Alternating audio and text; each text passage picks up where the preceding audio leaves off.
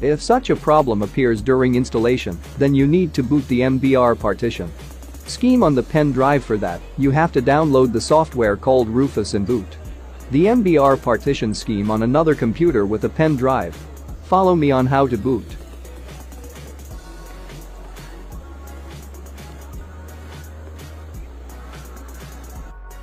First, format your USB pen drive.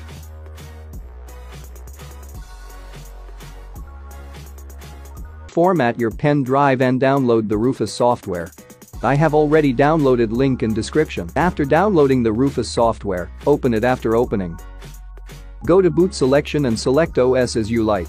Go to partition scheme, then click GPT format and select MBR. When done, click the start button and boot into the pen drive.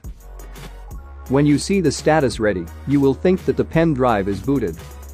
After booting the pen drive, insert the pen drive into the computer on which you are installing Windows.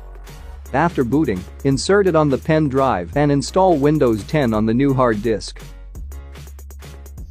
When the computer boots up, it will try to boot from the installation CD, DVD or USB and ask you to press any key on your keyboard to boot from the medium. When it does, simply press any key to proceed. Hope this video helped you.